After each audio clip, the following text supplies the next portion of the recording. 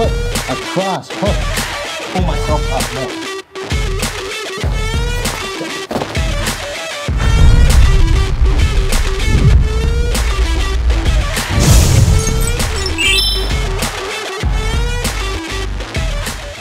Alright, welcome back. So, I have Bird again, and this time we're gonna go hostage. over... Yes, he is hostage. Andrew's hostage too, but he's, I don't know, jerking off. But, so, today we're gonna go over the ankle locks, Bird's ankle lock system, and if you've seen any of his matches, he always gets them in like the first 30 seconds. You know, some people have called me the 7-second Bird. I'm like, please don't. Anyways, so we're gonna go ahead and jump right into this, and yeah. So first, put me in an ankle lock. Show me how you're doing it first. Like, you don't have to talk about it. You can just do it, and I'll point out the details that can be done better. Okay. That's fine.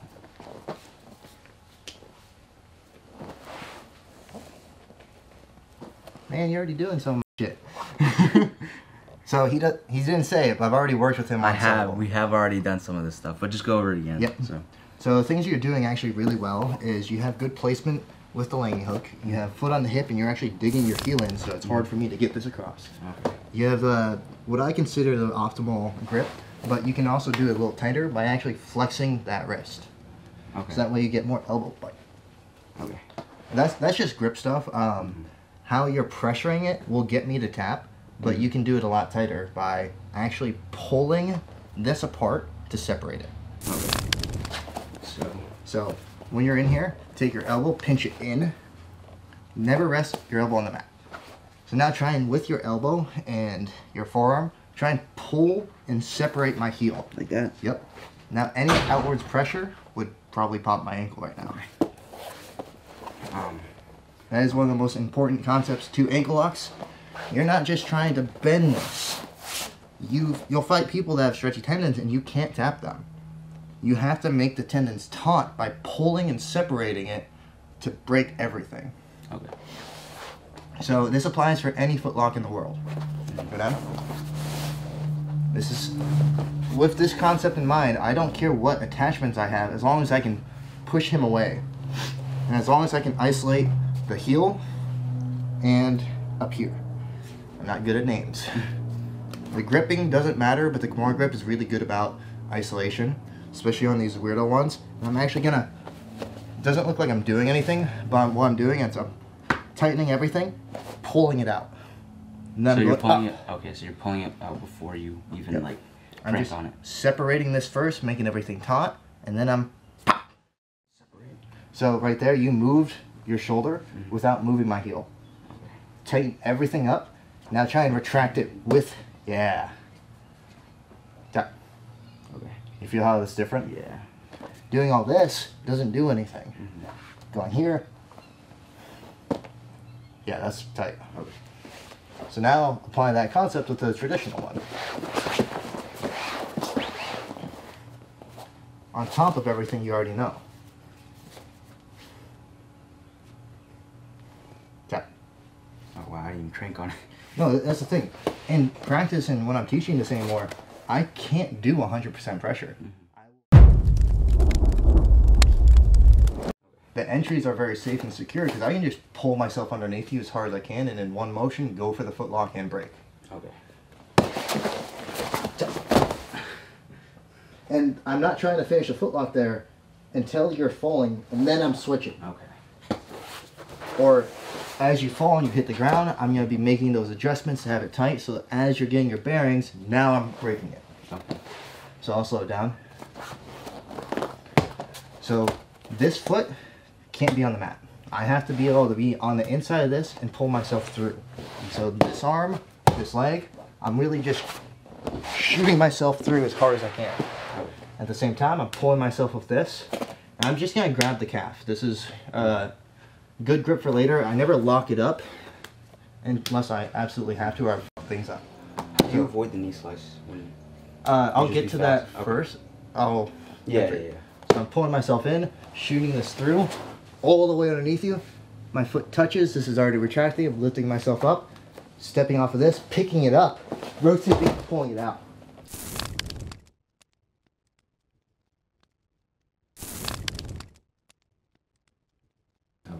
Now as you're landing, because I have this calf, I can go backwards into my good grip. Okay. Let's try. One more time. So like right here, I'm not grabbing the calf anymore. And I'm just holding this flirt out. What I'm gonna do to adjust that is I'm actually gonna go this way, push the mat, lift my hips up, and now there's space for me to grab it. Yeah. And that would take me 0.1 seconds. That's if their hip is high. Okay. Now, if I know they wanna, yeah, that's a lot more dangerous. Now I actually have to respect any underhooks you go for. Okay. So if I wanted to do the same style, if I reach out to here and you grab, you knee slice me, I'm an idiot. Oh no. One of the things I can do is just play actual shin on shin, grab here. But now I'm gonna be lifting up here. But the problem with this is I'm not coming in with momentum. I don't have a good angle. Your hips are heavy. Even if I switch to here, you're loaded up this way. And I'm not in the best spot for the sweep. So what I would do here is actually switch to single leg X. Okay. You okay? Yeah. Just pinching. That's good. So I'm here. If I want to still dunk you over, I'm actually going to switch this up to your stomach. Now I'm going to lift with this, push you away, and I'm going to pull this out while I pull.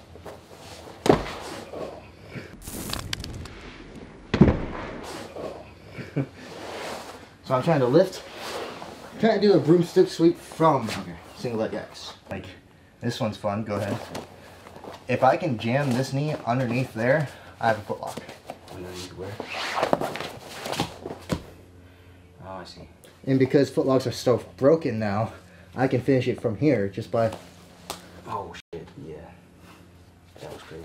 I'll show you that concept in a second.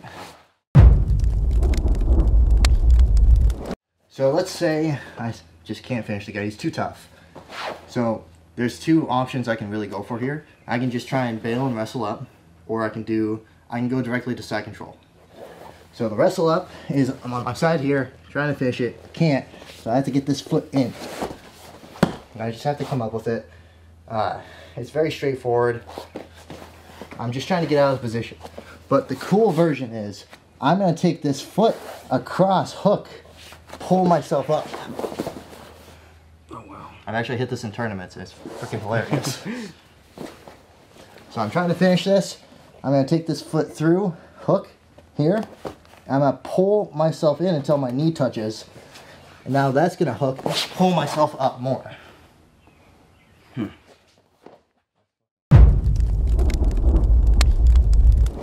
Yes, when you escape the foot locks is as they're putting it in. Because the boot doesn't work anymore. Yeah. So this would be... So if I'm here and I'm in this and you're booting, I don't care anymore. I'm just going to break your ankle. The concept of separation causes your foot to bend, and now I'm popping it that way. Okay. So I don't care if it boots. So that's no longer, in my eyes, a valid option. It will get you out of a lot of them, but I might still break you. So when you're putting me in a foot lock, I can't let you control my knee.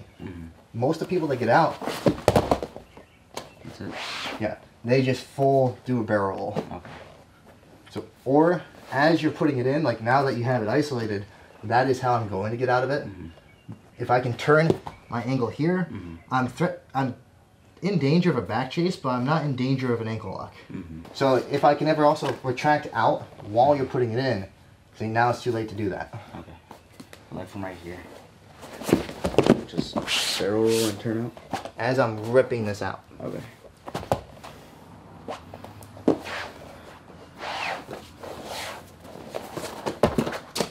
That's it? Yeah. Okay.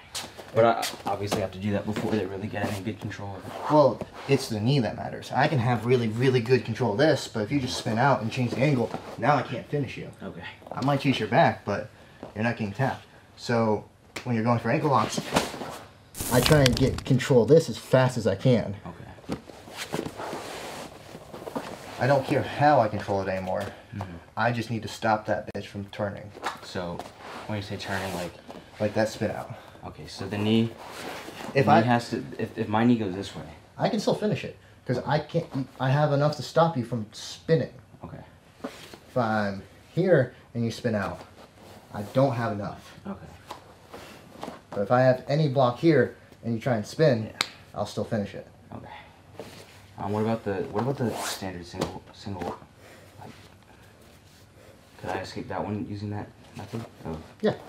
I mean, you still have to deal with reach, but Yeah.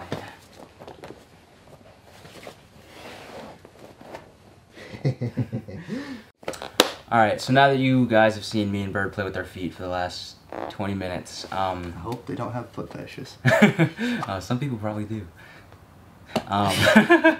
So, alright guys, thank you guys for watching, and I'll see you in the next one.